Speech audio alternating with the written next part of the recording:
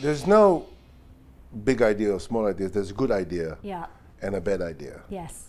Most of the stuff out there is a collection of really bad ideas. Some are really very good ideas.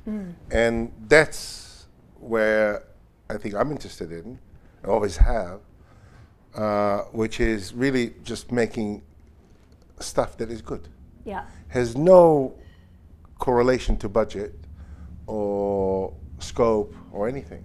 It really has to do with, does it have a conceptual bone? And I think the world really divides into people who have a conceptual bone in them or they don't. A lot of people don't have a conceptual bone in them. And so I think that's really where the distinction is. It's always about good work, and good work can be tiny. Poems can be small, and haikus are fantastic, and some novels are shit. So they're big, they're maybe 600 pages, but they're shit. Yeah. And same for movies, and same for spots, and same for anything. So haikus are welcome. Do you and think poetry is welcome. Yeah. Yes, no, absolutely. Do you think the ideas do you think there's less good ideas now than there were perhaps when you started? You know, it's true. I was thinking about it in relationship to history in general. Is there better music? Was there better music back then? Was there better storytelling back then? And the answer is, I want to say yes, but when you think about it, how could that be true? Why? What happened? Why are we living in a shit time? Right. And they lived in a great time. So maybe, possibly, when it comes to music, I do think that's the case. I went to see, I saw, what did I see yesterday? I saw The Voice on TV. Oh yeah. I watched that. Gosh. I got to say I had a fantastic time. Yeah. And I really, it was fun.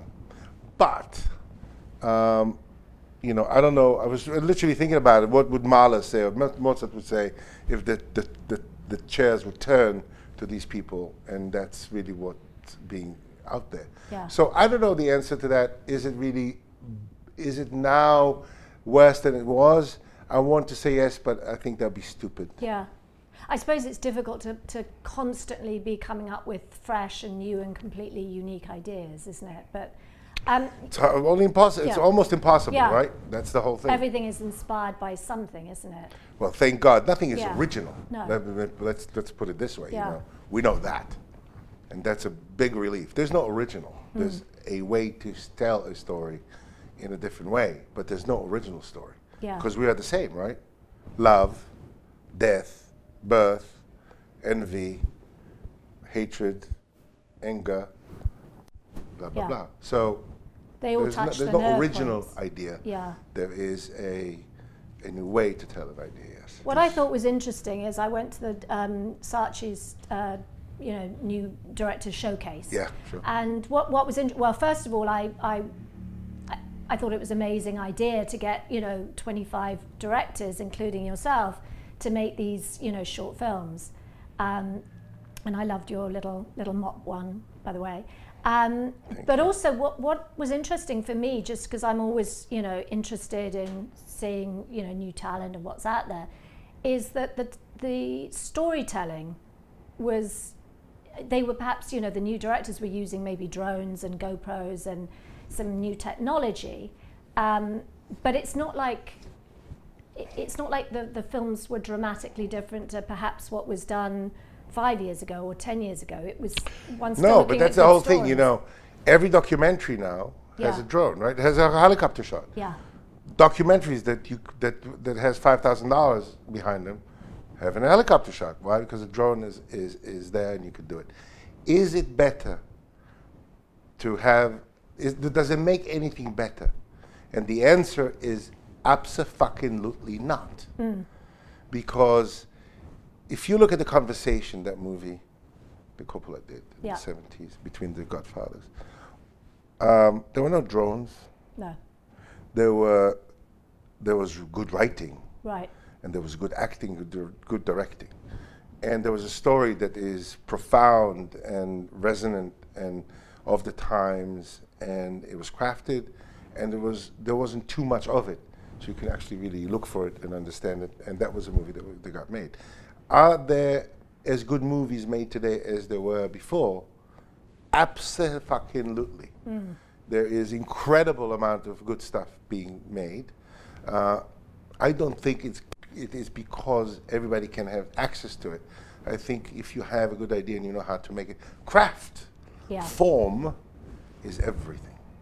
It's true for Picasso, and it's true for Braque, and it's true for Gerhard Richter, and it's true for anybody working today.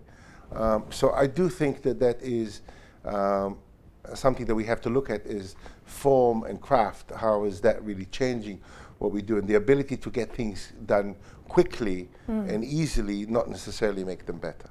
So the stories is, at the end of the day, and I guess that's really the issue that we're trying to talk about, which is, do you have a point of view? Yeah. Not do you have anything to say, because I don't know what that means. Did Ibsen have something to say?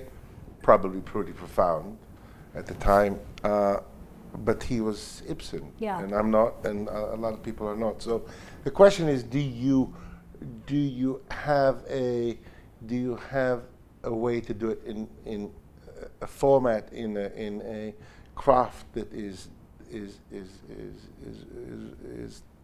fresh and intelligent and perceptive? That's really the question. Can I just ask you, so clients are getting much more involved these days than perhaps they did many moons ago, and I guess it's a question of, directors, and obviously, certainly of your caliber, perhaps take on projects because they see it as beautifully crafted films, as maybe even, art. But are clients sort of approaching it from a different angle? Do they just feel that they don't want it to be art and craft, and they want it to be... I'm not even sure what my agenda is sometimes. And I'm not particularly sure what their agenda is. What I am aware of is that it has changed a bit, in a sense that there is like you say, there is a client involvement level that we haven't seen before. Can I change the world? No, I'm not a fool. And that is really where it's going. Yeah. This is where it is. And it's true, you could say the same thing about movies. You could say that about publishing, I guess, which is there is a marketing need that is going to drive a lot of these decisions. Is it more extreme when it comes to advertising and ads? Possibly. But this is the world that we live in, and it's just not going to change. Yeah. And it's ridiculous for us to even ask for it to change, because it'd be a futile attempt. Yeah. So the question is, how do you operate within that parameter and still make great stuff within that box? Yeah. And it's always a box. And so I guess the answer is, don't be a pussy. Right. Work less. Yeah. If you need to. Try to find good work. Yeah. And fight as much as you can within the box you have. Yeah. And that's reality. And that's what we're going to see on TV. And that's what we're going to see on online. The flip side of it, I think, is that the 30-second ad is no longer really the only format we're talking about, and allows, and censorship is not the same, and you can, and so there is an avenue now which wasn't there before for things to grow and expand and find new things. The screen is the screen. I don't think it really matters what screen it is on. The screen is still a screen, and that's really where you're going to consume it. I don't care if it's network or internet. I don't see any distinction between the two, by the way. For me, they're all the same. It's a screen, and you can stream it on the big one or a small one. It's still a story to be told. But so what I'm saying is there is a flip side to that thing, which is there is a whole other avenue you can work. So, yeah, don't be a pussy. Yeah. I mean, I saw one on YouTube. I saw a little video, and I don't know how long ago it was done. I think it was a while ago, but it was with Jeremy Barrett from Goodby. Oh, yeah. And I loved it. It was sort of, it talked about collaboration and that really important relationship between the director and the creative director. Huge. Huge. And I guess, that relationship is key, isn't it, to doing good work? Oh, my God. Look, the relationship... that relationship between the people who care, look, there's another. The relationship is absolutely humongously important. Yeah. we have to remember one thing, and I always do. You know, the people who send the boards in came up with them. Yeah. Right? We get them, and all of a sudden, I mean, they were pregnant for 9 months, and now you're delivering. And and then it's my child all of a sudden, right? Yeah. And there is something profoundly. There's tension about that idea. They were pregnant. Yeah. They gave birth to it. Now I'm taking the child. Yes. And I'm going to raise it. And I'm going to raise it exactly like I want. Yeah. So that's the great thing about it, because you can. They've written the book, and we kind of do the movie version of it. Yeah. And that's where it becomes the best relationship. Yeah. Where the starting point of whatever is coming in the door, whatever these very talented people, not all of them, have written, is a starting point. If they come in with that idea that is what we are going to do together, they will have something great. Yeah. If they come in with a preconceived notion about, I'm going to take their baby, or I want the baby to eat only that, or the book has to be shot like that, that is a source of great tension, and usually not great things come out of it. So that relationship is everything. It's key, yeah. I mean, I just feel from like a producer's standpoint, the communication in those early stages is so critical. And that's a little bit like I was talking about, really getting to know the director. Because I feel like sometimes, you know, young directors, if they get somebody like you take a bite on their script that they've been writing for, say, 3 or 6 months, they sort of tiptoe a little bit around when we first have our conversations. It's like they don't want to say anything that's going to sort of perhaps put you off stage. And we can debate it, and the outcome might be that I'm not going to do it. Yes. Which is much better outcome. Exactly. Than walking away or disengaging later. Or disengaging. Yeah. So much better. Yeah. And so my you know, we shouldn't be naive, but at the same time, I think just be honest about it. Yeah. You know, the studio system has a great thing, which we all need to make the same movie. Yeah. That's when great things happen. It's not that there's not going to be arguments, but it's the same movie we're making. If they think that I'm making, if they're making a profoundly comedic schmaltzy ad, and I read it as a tragedy from Russia in the 1900s, there will be some fucked up moments in that process. And so you just have to be really simple. And what I do in all my conversations and conference calls is I say it like I see it.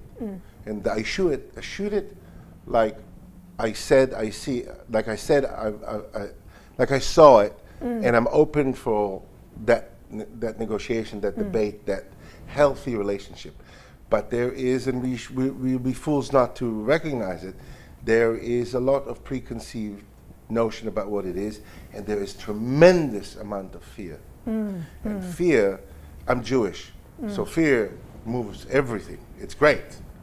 That's the only reason I'm still alive, is because I'm scared shitless.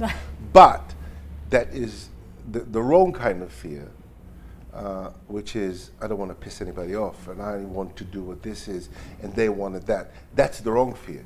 The fear of failing doing something good is the fear that moves you along. So it is about what kind of fear you're driven by, and what kind of psychological pressure you're under. And if the psychological pressure you're under is you performing, that is usually where great things happen. If it's just about, you know, Moish from that soap company is not going to like this, God forbid. That shot is going to really make him, you know, he wants this, I'm going to do this. So that'd be horrible. Yes, yes. So, but there's another thing, you know, I don't, you know, people come on productions and go, oh, that's the board? Right. I never look at the board. What's the board? Right. It's 30 seconds ad. If I don't know how, if I can remember that in my head before I go shoot it, if I need a board to look at and go like, oh, now we're doing the close-up. Right, right. I'm going to shoot the close-up. There's no board. So you're talking about your director's board, or you're talking about the original director's board. Right. I'm talking about the whole notion of like, it's got to look like this. Right. Because that was drawn by Menachem, who lives in Calabasas, who did the boards. I've never spoke to him. Yeah. That if that is what we're going by, then nothing great is going to come. No, up. absolutely.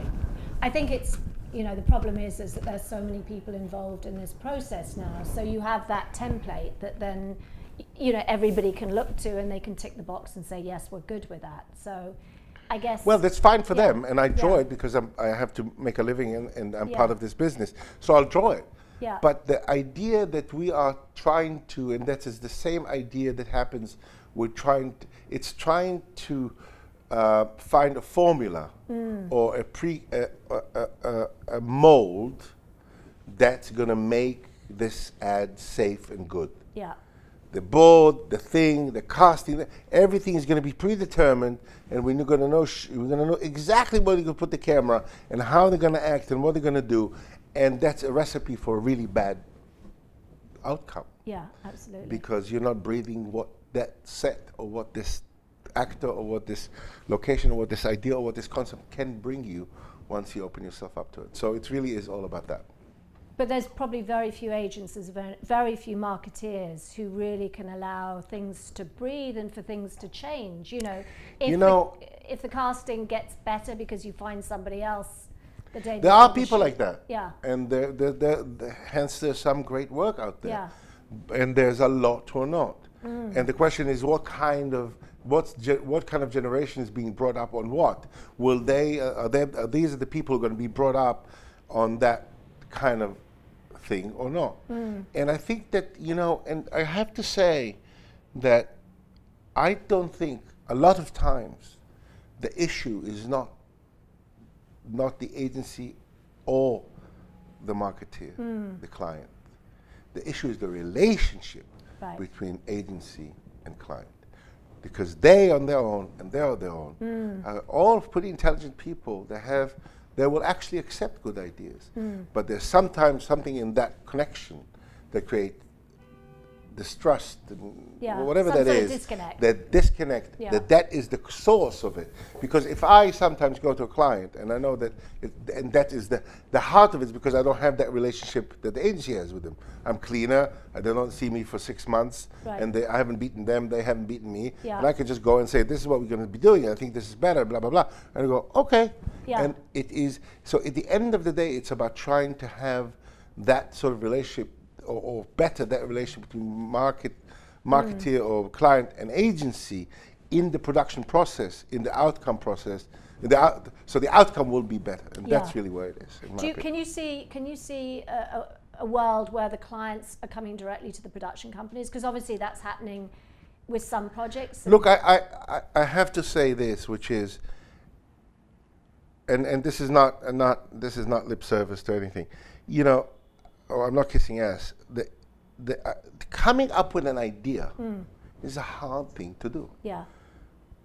And I don't think, and we poo-poo it sometimes, directors, production companies, too often, forgetting that is a hard thing to come up with. Yeah. It's really easy to come up with bad ideas, and most of them are. That's why we hate it. But when you see a good idea that's been really thought through and is a fresh, great concept, man, that's hard to do. So can they come to us directly? Sure. Will it eventually create exactly the same outcome, which is we will become entrenched in their process, their thinking, and their tension will be, that whole will be mired in their psychology or their process and vice versa. I think the outcome will be the same. I think that the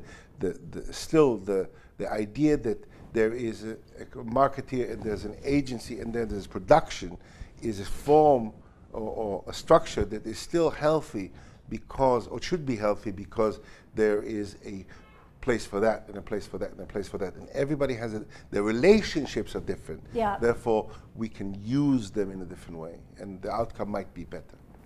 So you've transitioned Well, I mean, I think your first feature that you did was in 2008. Right. It was an independent movie, yes, a comedy, and then from there you did 300, the companion 300, as opposed to the sequel.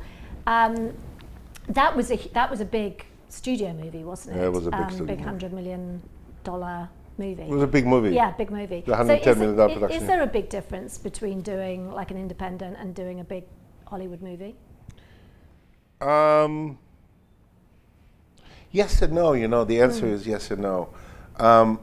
You know, when I did this, when I did the movie for Warner Brothers, I was walking around going like, thinking about the difference between independent, this and that, and I remember sitting one day and going like, it's really nice to play for the Yankees. Right. Really nice. And doing a good studio movie for a big studio is playing for the Yankees, and that's a great feeling. And they're great at it, and they know how to do it. And so there are parts of that are just incredibly fulfilling, and you work with really, really, really, really clever people. Really good people, yeah. So 6 months in Bulgaria. Well, it's more than 6 months. 6 months. Inspired by opera. What? Inspired by opera. Inspired by opera. Which is a great love of yours. I like it. Yeah. I know it. I like it. It is a but we can take the Bulgaria part out of it for a second. But terrible food. No, you know, it's like the food is not the strength. You know, beautiful people and obviously a very good country, but production wasn't easy, and no production is easy. But you asking me why I did it is no, I guess because, you know, a lot of the time you hear people talk about big studio movies, and it feels like there's just so many producers involved, and it you know, and I. But I have to tell you, the ego is ego. Yeah. When you have $100 million or $600, ego is ego, and that's really the issue. The issue is ego, and the issue is you got to always have different opinions, no matter the size of the project. Yeah. There is some freedom. Yeah. In doing a small movie that you control, that you've written, that you produce, that you do, that you make all those decisions. Once money comes into the picture, it becomes a lot harder. Yeah. Look, there are people that are very fortunate. Paul Thomas Anderson is an example of somebody who can do, you know, this one in a generation. He does whatever he wants, and that's it. You know, Francois Ozon or Leo Carax, who did one of my favorite movies in the last few years called Holy Motors. You know, these are exceptional people who are able to do exceptional work that is art, and it's their way or the highway in certain terms, and they have to abide by quite a few rules.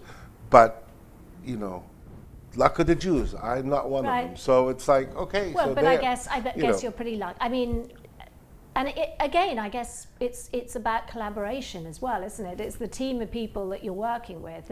As to it's all about people. Period. You have the same vision, and you know, and it's all about get to people, the end. So I was gonna finish up by saying, what is your advice for young filmmakers? But I think you've sort of stay away from it. That's my biggest advice. Yeah. Look, if you want to get into the business, you get into the business, and that's about it. What should you do? I think my only advice actually is interesting maybe, which is before you do anything, consume everything.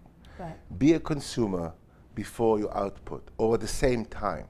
What's happening is that the points of reference and the points of how people are influenced by other mediums in general are becoming less and less interesting. They become YouTube or become this or that.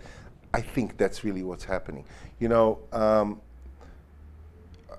we have to have that hunger to all forms of art and to be influenced by it and consume it in the same passion you want to output. You know, all these people, I remember the one thing that changed my life dramatically was listening to Richard Strauss' Salome. When I was a teenager for the first time, I was like, you can actually do that. So one opera act that really changed everything. And it is basically written at the same year that Freud came up with the idea of neuroses. Right. At that exact time, so Freud is doing that because Charles doing that. You know, the writing it, and Picasso hears about it and paints it. So what you understand is all these people, Oscar Wilde and Richard Strauss and Picasso and Freud, were all somehow connected and influenced by this by each other, and from very different mediums. Right. And that is what maybe is missing, is to have the ability to really consume that, not just the, you know, Ad Critic or Shots.net or whatever. These are great tools and they're part of our business, but to consume it like really like you're hungry for other things, then you may be more successful in actually putting out something out there that has some meaning, some relevance, and becomes that piece of art that you were talking about. That's really if anybody wants to listen to my stupid advice, the advice is, and I'm actually, when I think about it, I'm not even sure that means anything that's going to help anybody, but I'm going to say it anyways, which is just consume. Yeah. Consume. There are other things than Kanye. Yeah, I hope so. And I love him. Yeah. Thank you so much. That was very enjoyable. Good. Thank you. Lovely. Thank you. Thank you. We'll put your office back, I promise you.